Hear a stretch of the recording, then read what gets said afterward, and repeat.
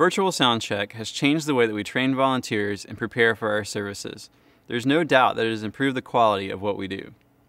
Virtual Soundcheck allows you to record your rehearsal or even your Sunday and then play it back later so that all the instruments show up on their individual channels as if the band were live on stage. This obviously allows you to tweak and train until your heart's content. So now I'll show you how to set up your Pro Tools session to record all these tracks. So the first thing we'll do is create 48 mono audio channels because that's how many inputs we have coming from our stage rack. To do this, we use Shift Command N to bring up the new track dialog.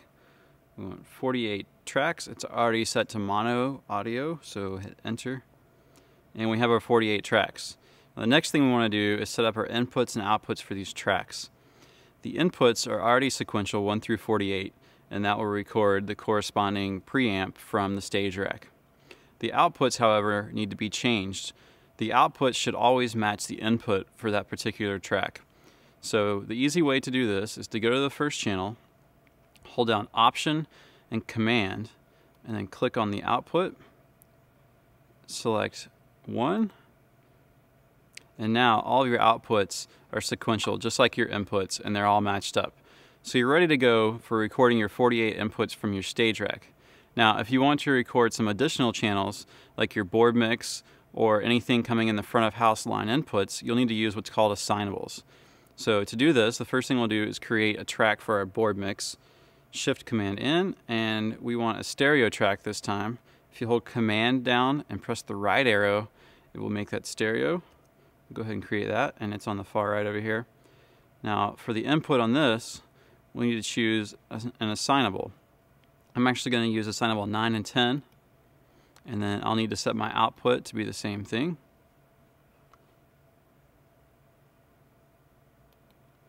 And now that's ready to go. Now if you want to record some front of house inputs, the easy way to do this is create some channels. I'll go ahead and create 4 mono tracks for that. And then you can see it already assumed that we wanted to use assignables here, and they're assignable 1 through 4, but we need to change our outputs. Now to do this, we only want to change outputs on the selected channels, and they're already selected here, indicated by the white highlighting. So what we'll do is we'll add Shift to the Option and Command, and then choose our output here. And we want that to be assignable 1 will be the first one, and then it will number them sequentially. So now those are all ready. Now, if you want to name your inputs, which can be useful, there are a couple little tricks in that. Just double click on the name here, and then we'll just name this kick. And instead of hitting OK or even clicking next, you can hold down Command and hit the right arrow, and it will take you to the next track. You can name it, and you just keep using the Command and your left and right arrows to move back and forth between channels. So that can definitely save some time. Now we move on to the venue side of things and show you how to set up your inputs and outputs there. Now that we're on the venue, you shouldn't really have to do much with your inputs if they're coming from the stage rack. Now if you only started off with maybe 32 inputs from your stage rack, and so you only set up 32 channels in Pro Tools, and then later you decide to add channels, just make sure that you add a channel in Pro Tools and patch its inputs and outputs to the corresponding stage input for that channel on the venue. So if you create a new channel in the venue, and let's say it goes into stage input number 41, make sure in Pro Tools you have a channel whose input and outputs are set to 41. So that's pretty simple for that. Now let's talk about what to do if you're using inputs from your front of house rack and you have to use assignables. Our loop channels come from the front of house rack. So I'll show you how we patch that to make sure it gets recorded in Pro Tools. So the first thing we do is we have our loop channel up here, and then we'll use our direct output to send it to Pro Tools. So if we click on the little double arrow here, it'll take us to our patch bay. Now on the patch bay, you want to make sure that you have your Pro Tools tab selected here, and then on the loop channel, select 1 and 2.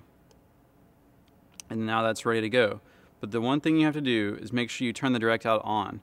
And you can do that here on the patch bay view, or if you go back to your input view, you can click the little button beside the direct out.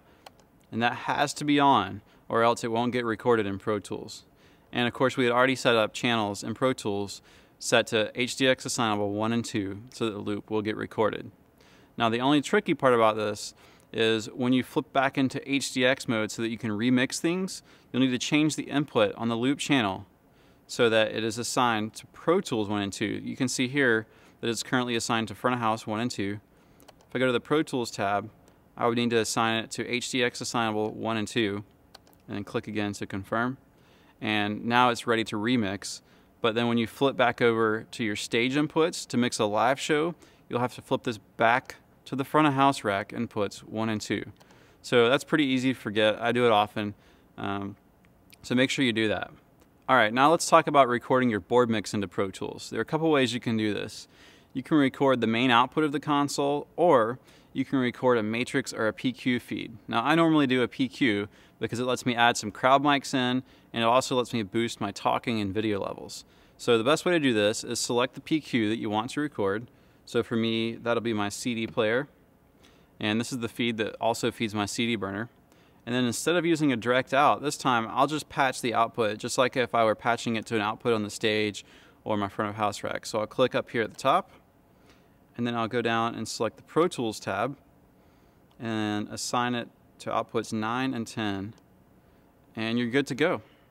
So now that all of your patching is done, the only thing you need to do is know how to flip between stage and HDX mode. So to do that, just go to your options menu. You have to be in config mode, and then in the input section, you just tell your console if you want to listen to the stage rack or the HDX card, which is Pro Tools. And then when you flip back and forth, you'll have to reboot the console, and it'll take a minute, so just be prepared for that if you're in a hurry. A couple of other quick notes about virtual soundcheck mode. You can make gain changes while you're in HDX mode, and then when you flip back over to look at your stage racks for a live performance, the venue will ask you if you want to apply your gain changes to your stage rack. And most of the time you're going to say yes, because you want your gain to be actually turned up when you go back into stage mode. Now there is one tricky little part about this. There could be a problem if you go from HDX mode to stage mode and then back to HDX mode. Here's the deal. If you change your gain while in HDX mode the first time, apply those gain changes to your stage rack when you flip into stage mode, and then you go back to HDX mode to mix on the track some more, you'll probably have some gain structure issues. Here's what happens. When you're in HDX mode and you make a gain change, it's making a digital gain change. When you flip back to stage mode and you apply those gain changes, it actually changes the preamp's gain and forgets the digital changes. So the problem comes in when you go back to HDX mode for the second time using the same tracks, because the console doesn't know that there should be digital gain changes, so your gain structure will be wrong. Fortunately, there's an easy workaround. Here's what I do. I have a special HDX show file.